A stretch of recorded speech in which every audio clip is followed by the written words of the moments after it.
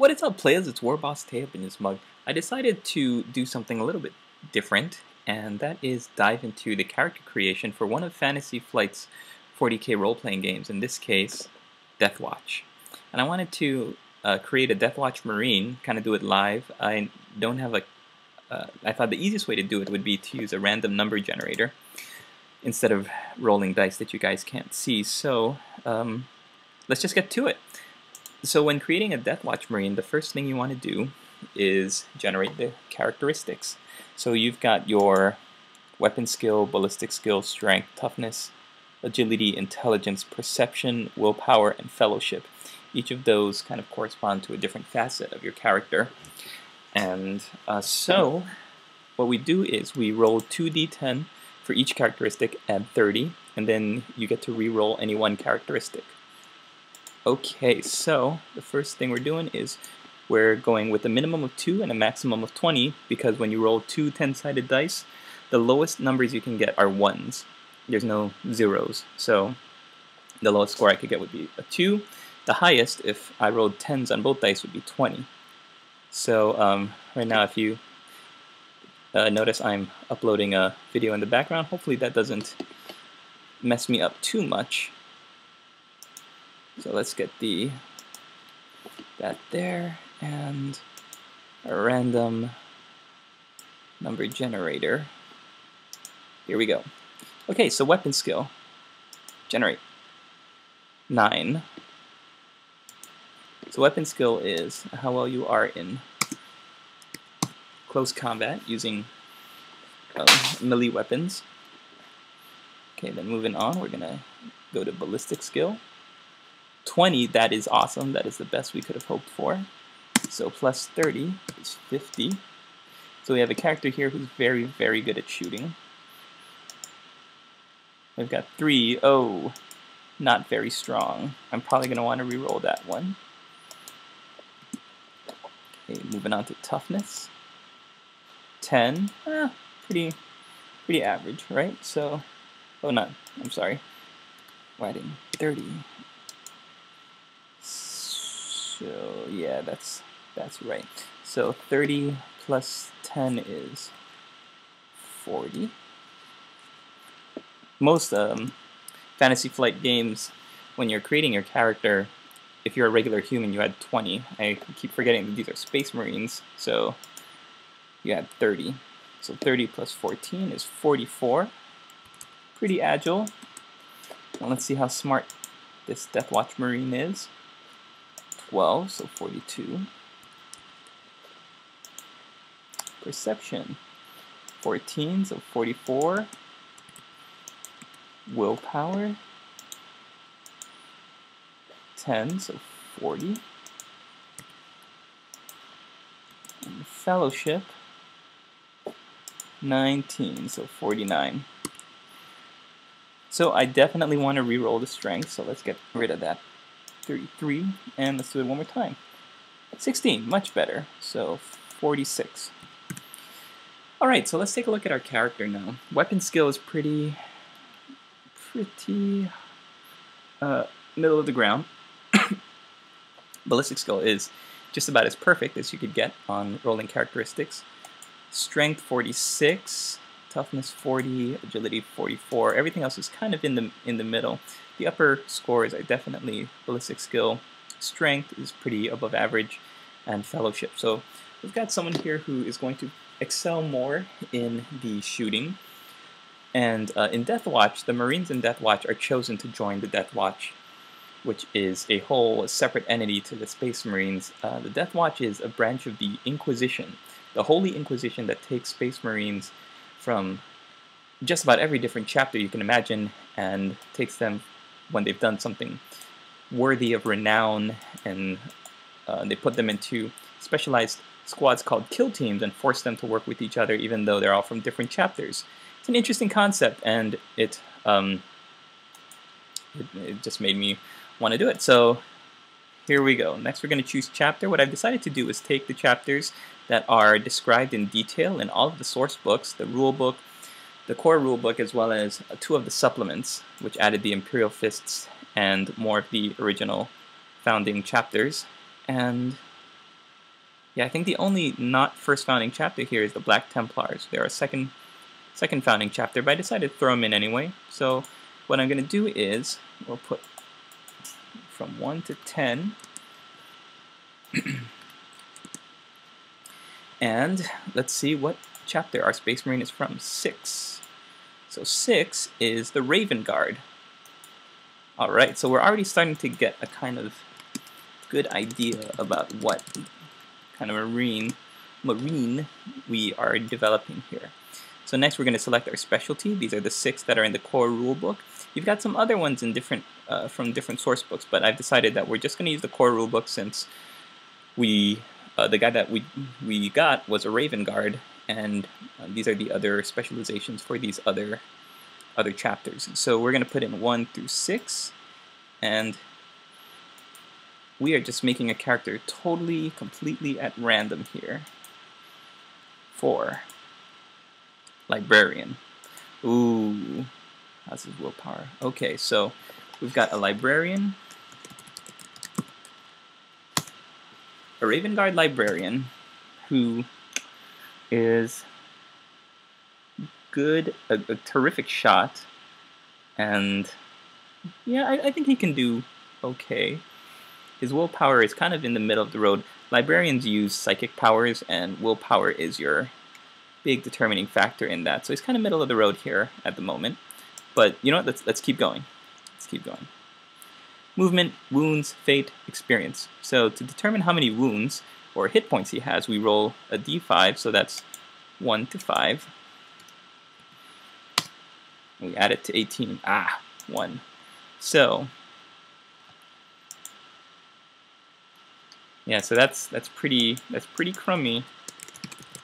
19 wounds. That's something we'll probably wanna improve upon. Fate points in the role-playing games for most of Warhammer Fantasy and 40k, the fate points represent little bits of luck, good luck that happen to your character, and they affect rolls. They can, when you're rolling your dice and doing stuff, you can also burn them because they recharge at the end of every game session. But if you want, you can burn them permanently, lower your fate point score to save your character from certain death. And that's basically saying that the Emperor is watching over these Space Marines and they've been marked for something terrific. So we'll roll between a 1 and a 10. And 9, so that's pretty good. A 9 on this score is 4 fate points. So we'll put 4 here. Alright, and now let's take a look at what our Raven Guard Librarian gets. He's got his suit of power armor, his bolt pistol, 3 frag grenades, 3 crack grenades, his combat knife, repair cement, 1 chapter trapping, and in addition he's got specific specialties equipment. So I decided not to write all these down, but I'm consulting the book right here, and we'll say besides all of his equipment, all as normal. In addition, our Librarian is going to get the following: Astartes bolter with fire selection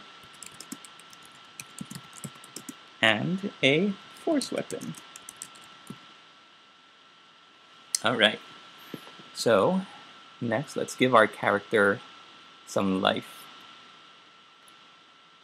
I'm going by, I'm on page 29 of the Deathwatch core rulebook, and it says,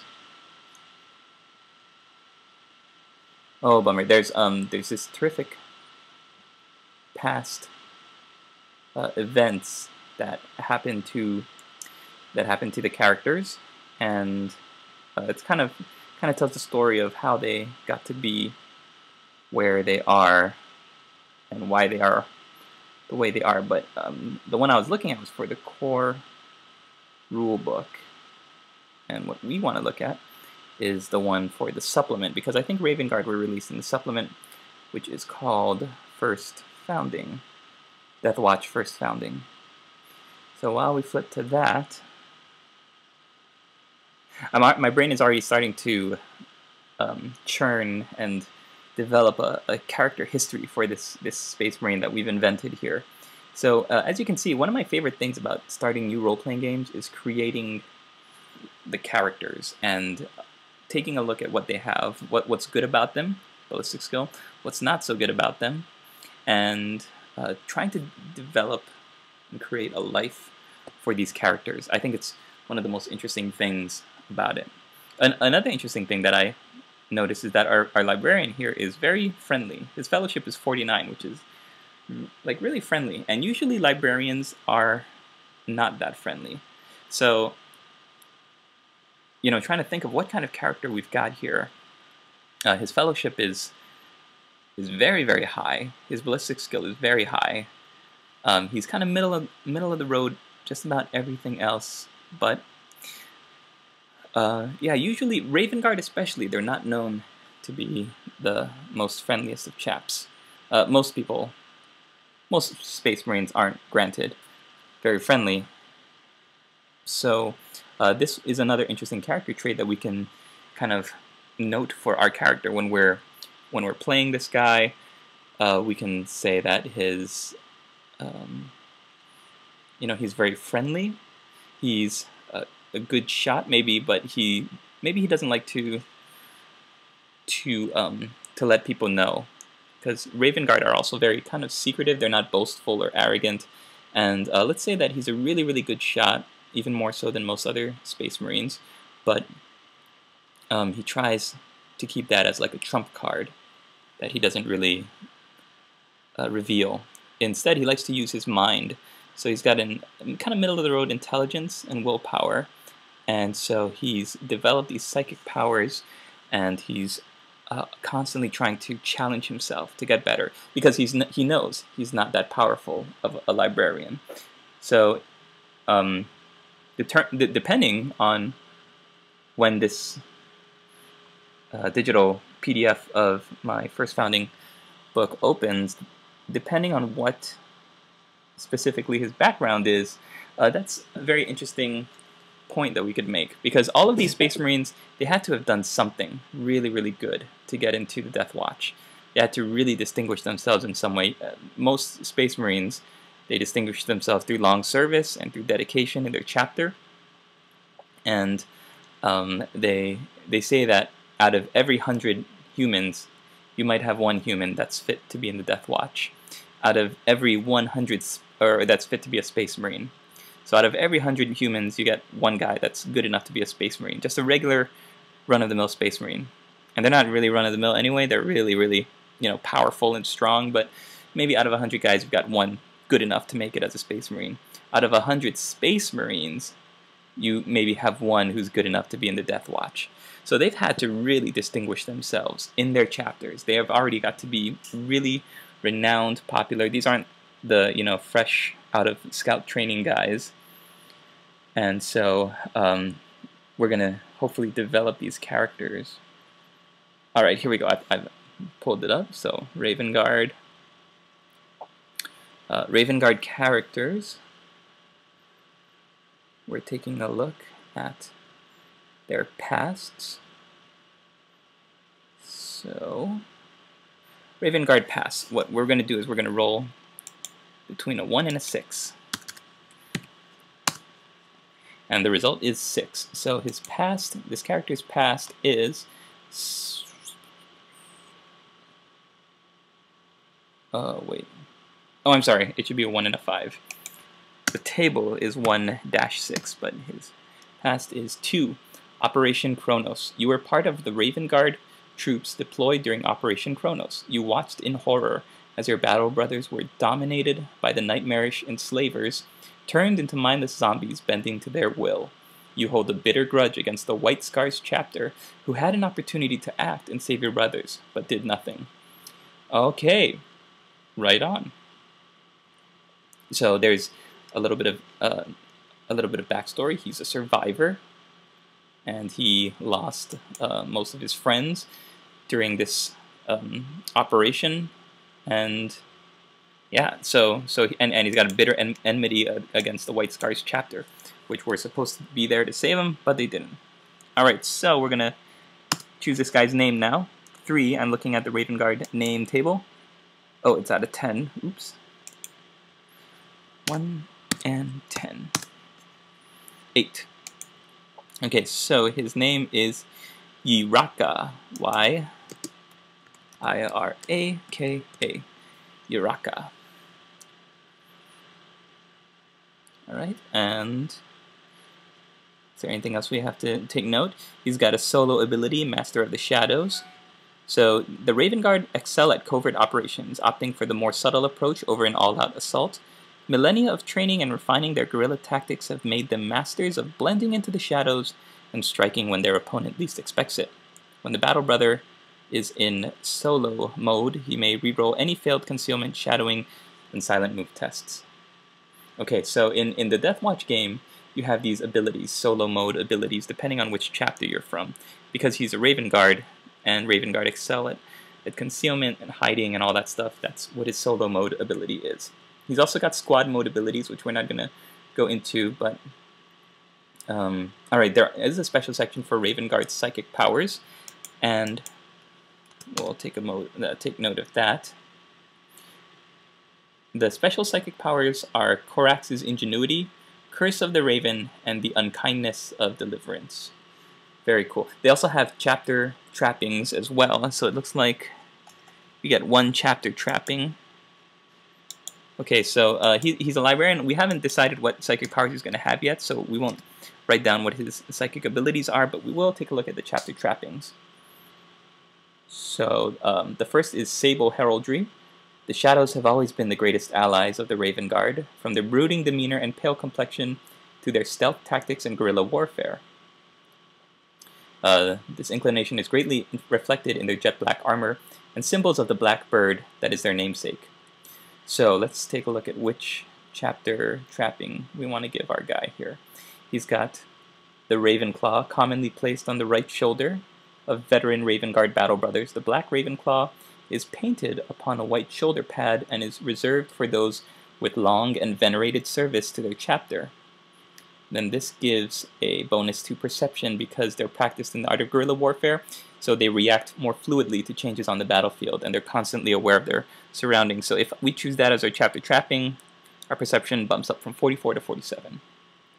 There's also the Raven Calvaria. Taking the form of the bird's skull, the Calvaria is a decoration worn by many Battle Brothers across the chapter. It is commonly worn hanging from a chain around the Space Marine's neck or strung from the right shoulder pad. This adds +2 to agility. Also, we could decide to get the Helmet Pictor. The Raven Guard take an incredibly thorough approach to battle, planning out every angle prior to the engagement and analyzing every maneuver afterwards. They use data recorded during battle, compiled by the chapter's warriors, to hold post-action sermons to analyze the performance of the chapter, helping improve their effectiveness in combat. Raven Guard Battle Brothers serving in the Deathwatch often try to maintain this tradition during their secondment. Using a helmet-mounted camera pictor, they can personally review the events of the mission and better prepare themselves and the rest of the kill team for future engagements. At the end of each mission, the Battle Brother may take a challenging tactics test, which is basically a dice roll. Every member of the kill team gains an additional 50 experience points per degree of success. That is awesome. Unfortunately, for the purposes of this little experiment that I'm doing, Yiraka does not need that because we're not going to be with him for too long. So the more interesting things would be the Raven Claw or the Raven Calvaria. But what we'll do is we'll put it in a 1 out of 3, and we'll let the fates decide.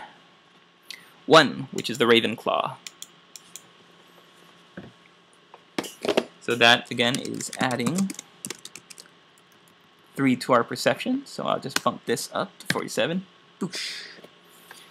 And so we've got a Ravenclaw Librarian.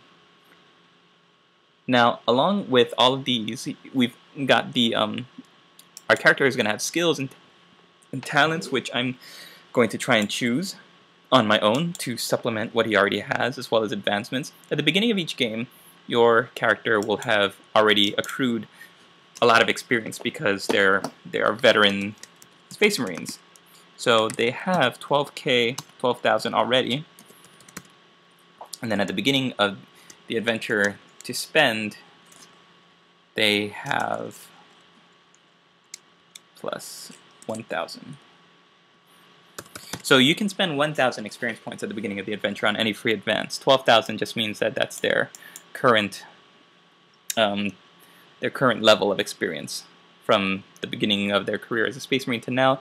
They have acquired 12,000 experience points to get everything that they have to get up to here, and then we've got 1,000 at the beginning that we can use to spend on stuff. So what I'm going to do is I'm going to take a look at the core rulebook and the supplements and try to see if I can figure out what I want to spend these points on to make Yiraka a little bit more ready for what he's going to be doing. The Deathwatch, as you can see, is a fun game to kind of create character stories and histories, and I'm going at it with a completely open mind. What I want to do is develop a kill team here that is going to kind of hopefully be thrown together and work together, and this is just for me to keep my creative juices flowing. And I hope you guys will join me. So stay tuned for part 2 of this video, where we look at Yiraka ready for battle, and I will show you what advancements I've chosen, what skills and talents he's going to have, and everything that we need to get him started. Alright, thanks for watching everybody, we'll see you in the next one, and see you then. Laters!